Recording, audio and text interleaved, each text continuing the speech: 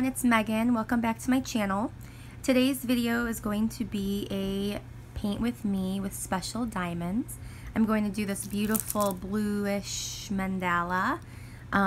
It has 10 colors to it and it has special diamonds. So I'm really looking forward to this one. I did unbox it on camera, so we've seen these before, but I'll show them to you as I go. I'm not going to time lapse this as fast because it's not a very big painting, so I'll kind of go a little bit slower. So I know a lot of you like to see my setup, so I'm going to show you that. Because this is such a small diamond painting, I decided to not use my light pad because the symbols are pretty clear and I don't think I need it for this one. But I still do have my overhead lamp just in case I need that. I've got my clips, my diamonds, my single drill tip is what I'm going to be mainly using. But I also have my tweezers for the bigger diamonds that won't fit in the pen. And then I have a boat and I have some wax. And of course my garbage cup is hanging off the side here. I also put my tweezers like that. I guess I should show you guys how I have this set up. So I've taken a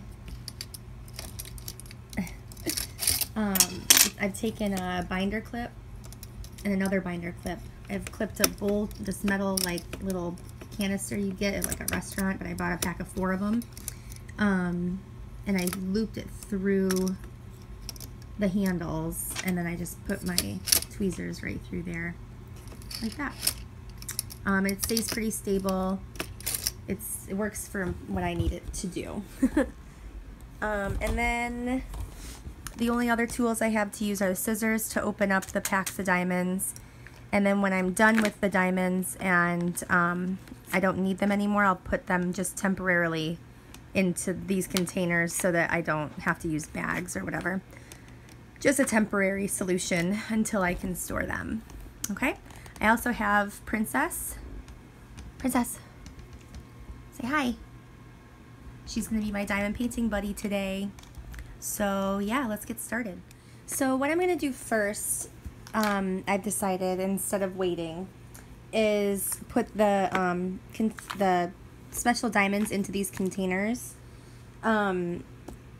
just for easy access, because I don't want to run into the issue of having any these open bags and then stuff spilling out.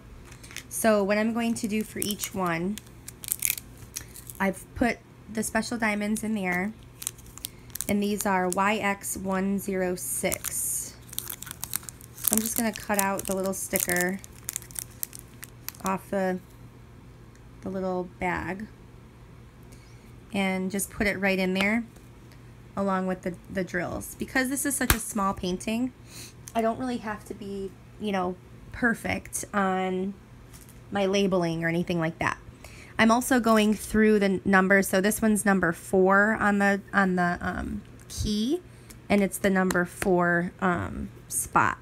Now I'm not going to label these. I'll just know that if it's number 4 to look,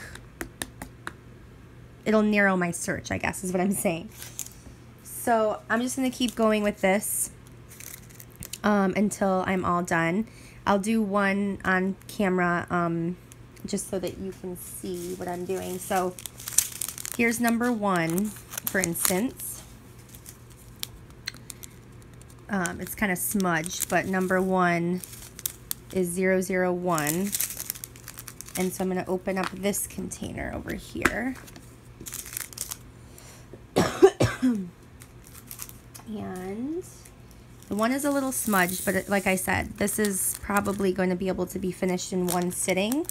And so I don't have to really do much to remember the colors, since it's such a small painting. So I'll just cut off the information. I'll stick it in there and I'll close it up. And I'm going to do that for every special diamond that I have in this painting.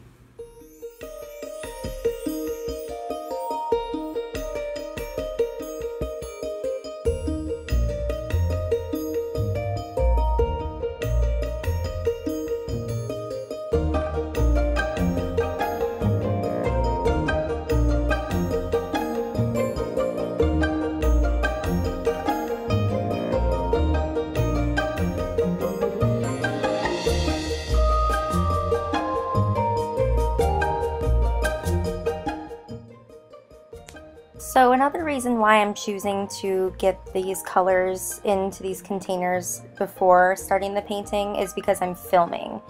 And because I'm going to use one drill at a time, one symbol at a time, I don't need to put them in containers because I could theoretically just put them in some sort of container when I'm finished and just work right out of the bags. But because these aren't resealable bags, I would have to put them in containers once, you know, I'm done with it, because I will have extra. So I'm choosing to take the time now to put them into containers instead of having to have lots of breaks in between changing colors. So it's just a matter of saving time right now.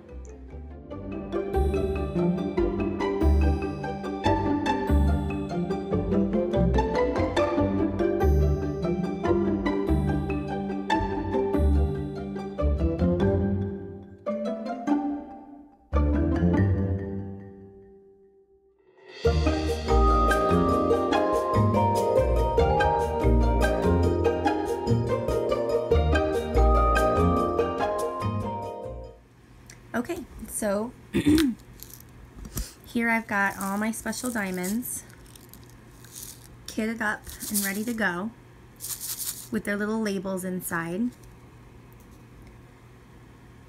And now that I've got them all in containers and everything, I'm ready to get started on the painting. Since this is such a small one, I'm going to take, I'm going to do one symbol at a time and go through the whole painting. So as I go, what I found works best for me is if I just peel back some of the cover sheet and apply the drills over here. You know, if I'm doing, say, the number 1, I'll do all the number 1s over here, pull it back a little bit more, do the 1s, and then I usually go from the other side and I'll finish the ones on this side. So you'll see me kind of flip-flopping back and forth. Let's get started.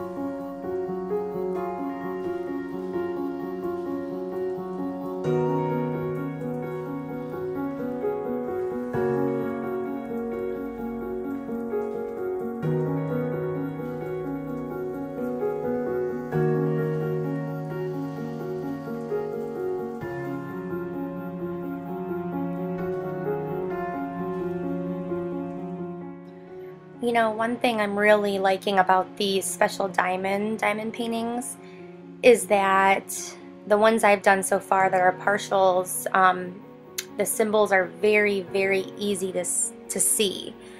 So it is a really, really nice break from my square, my larger diamond paintings that I have to kind of search for and sometimes wear my magnifying glasses on, you know, while working on it because my eyes get tired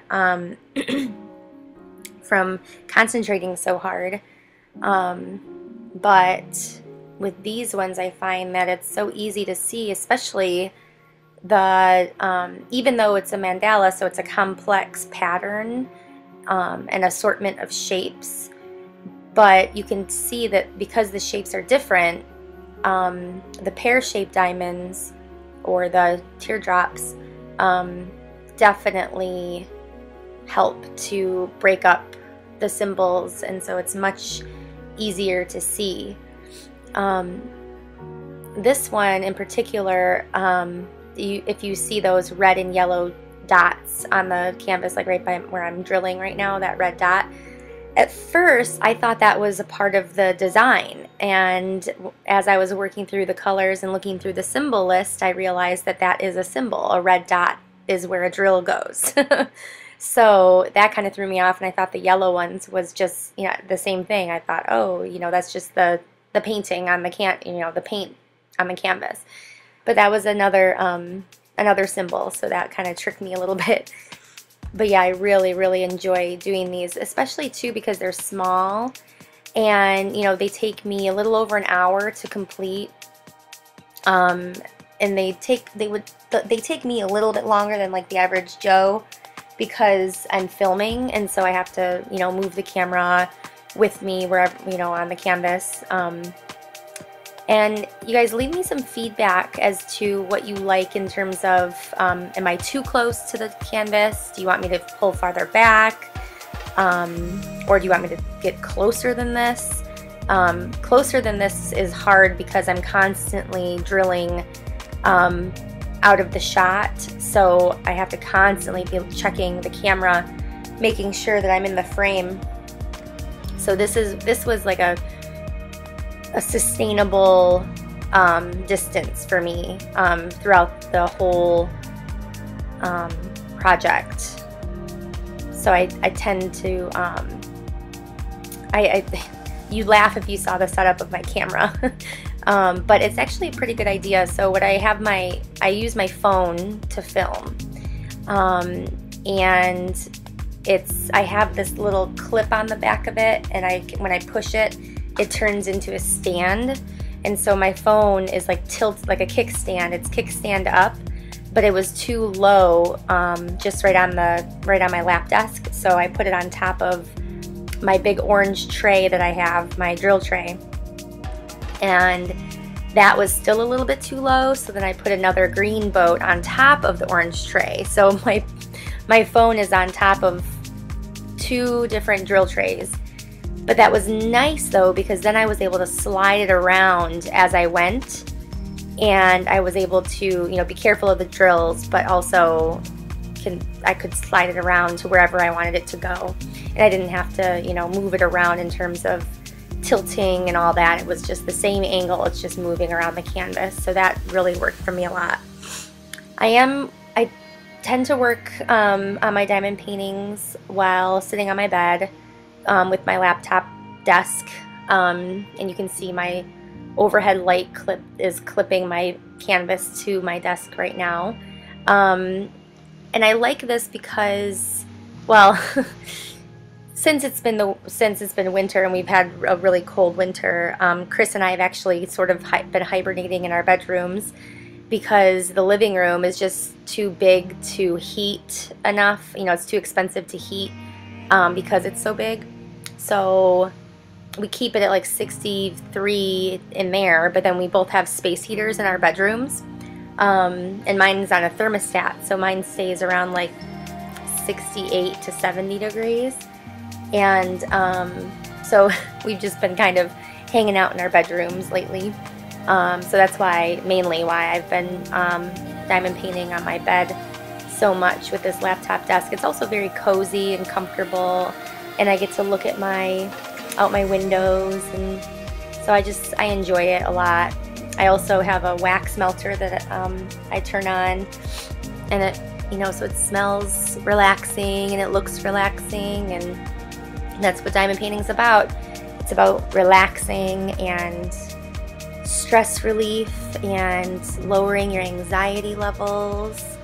So, which is also another reason why I shied away from filming for a long time. When I sort of took my hiatus, one of the things was I was cutting out as much stress in my life as possible. Any unnecessary stress was gone in order to just survive. And filming was, you know, diamond painting I love, and I diamond painted throughout the entire time, but filming it was a little more stressful, and I just like couldn't handle it at that point. So, and being gone so long, I know I did miss a lot in terms of, because I didn't watch a lot of diamond painting videos. While I diamond painted, I just sort of, because I just wanted to stay away from YouTube altogether, just because I didn't want to be reminded of, you know, what people were putting out there, and I knew I was going to miss out on some new, you know, tools and new stuff, but it was okay because I knew I would come back to it eventually. And I did, and I've gotten some new container systems and some new tools to try out on camera that I've seen other people try on YouTube, and I'm really looking forward to making those kinds of videos too, and trying out some new things.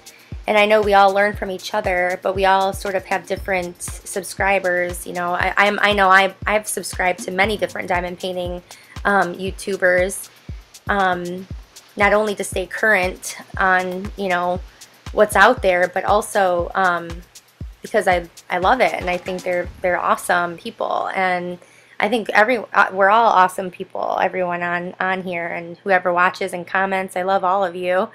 I mean, it's great. This community is wonderful, and you know, our Facebook group as well is very supportive, and I'm very proud of that safe space that we have. If you're interested, the link is below in the description of the video, and I talk about it at the end of this video as well. So yeah, I'm excited for, you know, back to winter time in Michigan. I'm excited for the spring-summer switch, because I guess the winter, spring, and spring-summer switches. Because, you know, I've mentioned before that I live right on this lake now, and I have this beautiful lake view, and we have a beautiful glass table on our patio that I'm really looking forward to sitting on and diamond painting on while I look out at the lake and enjoy. And for those of you who don't know, I am finishing my last semester of grad school currently right now, and I will graduate in April next month. So I'm looking forward to being finished with my master's degree and continuing on to be as best of a teacher as I possibly can, and to help other teachers become better as well. I'm looking forward to taking on a student teacher pretty soon here. Now that my workload will be lessened because grad school will be over, I can do some other things. So I'm looking forward to the future, and you know, I can learn from all the stress I went through, and you know, it was the hardest time of my life, to be honest. And I just didn't have room for, I didn't want to broadcast it. I wasn't in the right headspace to film at that point. So yeah, another place, I know I'm kind of bouncing around, but another place I really like to diamond paint is in the living room on my chair. I have a Lazy Boy chair. It's not Lazy Boy brand, but I got a set of furniture. I got a couch, a love seat, and a chair, a reclining chair. So it rocks and it reclines, and it's really cushy. It's like that microfiber type material, all matching like this beigey tan color. When I moved out 5 years ago to my own place, I found that 3-piece set of furniture for $100 at a garage sale. Now, you can't beat that, so I took it. And but when I moved into this apartment with Chris, we didn't have space for all that big furniture, so I ended up getting rid of, or handing off, the 2 couches, and I kept the reclining chair, because Chris also has a reclining chair, and so we both have our chairs in the living room along with the couch. So I like to diamond paint in my cozy chair as well and look out at the lake that way. But those are the 2 places I pretty much diamond paint. I don't know about you guys, but I don't like sitting in a chair at a table or at a desk diamond painting. I thought when I converted my dresser into a craft desk, I thought I'd use it for diamond painting a lot more than I do, but now it's just storage. So I'm kind of wishing I didn't get rid of the drawers, because I could use that storage space where the stool, I have a stool that slides under it, but oh well, you know, I guess this just makes it so I can't buy as many diamond paintings. Yeah, but I'm expecting a lot more of these special diamond paintings in the mail, so I can't wait to do more unboxing of these for you. I love doing unboxing of special diamonds. It's like a breath of fresh air, I feel like. Oh, and I think I've come up with At the end of the video, I talk about how I don't know what I'm going to do with this mandala painting or diamond painting, but I think I do know what I'm actually going to do with it because I'm doing this voiceover post recording. So I think when I'm done with all 4 of them, I'll frame them in similar but different frames. I don't think I want them all to be the same frame. I think I want it to be an eclectic mix of frames. And I have a space above my closet doors, you know, that weird space between the top of the closet and the ceiling in a standard size room without vaulted ceilings or anything. I think that would be a good, I've been wanting to put something up there for a while, and I didn't really know what I wanted to put. So I think these would look really good and catch some really good light up there, especially when the sun comes in. So yeah, that's what I think I'm going to do with that. Yeah, these drills that I'm laying right now, these diamonds, were very, very, very cool to lay. I'm obviously using the tweezers right now, and I'll talk about it more later, but I started using the tweezers for those big round ones, and then I started to use the tweezers for the pear shape or teardrop shaped diamonds, but that wasn't working. So you'll see me pick up the pick-me-up pen, the silhouette pick-me-up pen with the tack in the tip. That works really well. Now I don't know where my quick stick is. It's another kind, similar pen, it's just smaller.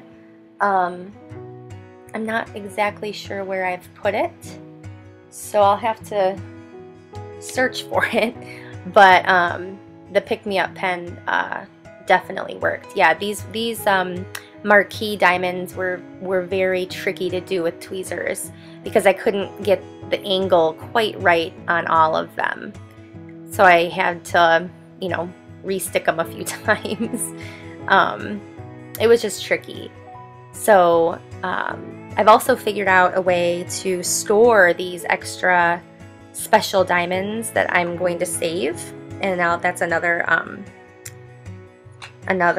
video. But I was hemming and hawing over what to do, and then I got these new containers today in the mail, and I thought, oh my gosh, these are perfect. So we're gonna try it out, and I'll make that a video as well.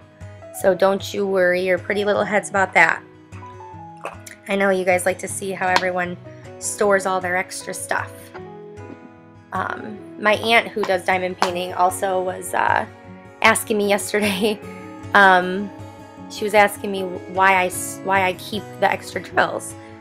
Sorry, the extra drills. And I explained to her that when you know, for those of you who don't know, as you work on more and more diamond paintings, you accrue a lot more extra drills, and so over time and over lots of paintings, you end up building this inventory of extra drills that you could use if you ever, say, run out of a color on a different diamond painting, and you have you know, the DMC codes are close, you know, in color, but you know, every die lot and manufacturer is different, so there's always a little bit of a variance. But you know, yellow is still a yellow, but it might just be a different shade of yellow. You know, who knows? But I just throw them all in together and whatever. So that's why I do it. Now, I've also had a couple friends who ran out of a color, and I, you know, was able to say, hey, I have this color, you know, if you need it, I got it. So I can help other people out that way too. Or what I've seen some people do is just to use the drills for other projects. You know, they made, I don't know, they made a vase with diamonds all over it. They glued the little diamonds all over it, or they put it inside of pens, and it's, you know, there's drills inside a pen, which look pretty cool. You know, whatever you want to do with them. It's up to you, but if you are really into diamond painting and you think you're going to do it for a long time, it might behoove you to, you know, start saving them up so you can develop a nice little inventory of backups just in case. And now the diamond painting is more of like a more popular craft than when, you know, we started a year ago. Now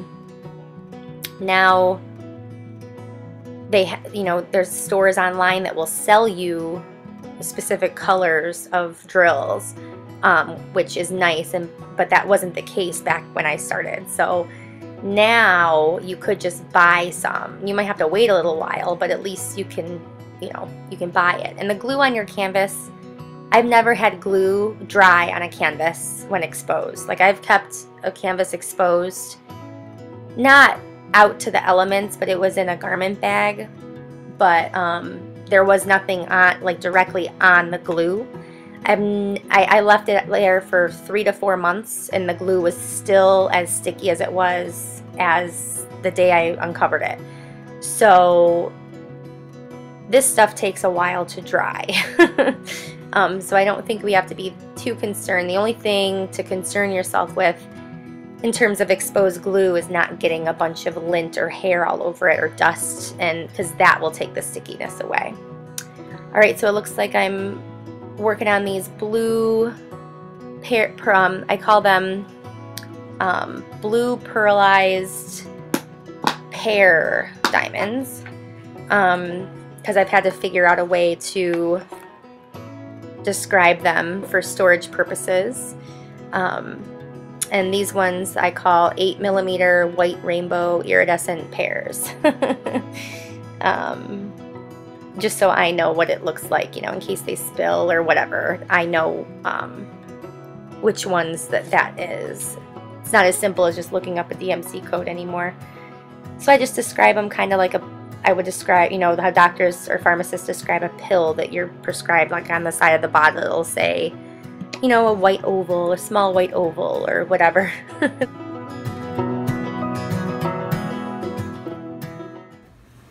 All right, everyone, here's the first mandala finished. It's the bluish one. It's DZ118. That's how I'm deciphering between all 4 of these. For those of you who don't know, I did unbox this on camera, and there was 4 that came in the package. So they say they're 25 by 25, but they're actually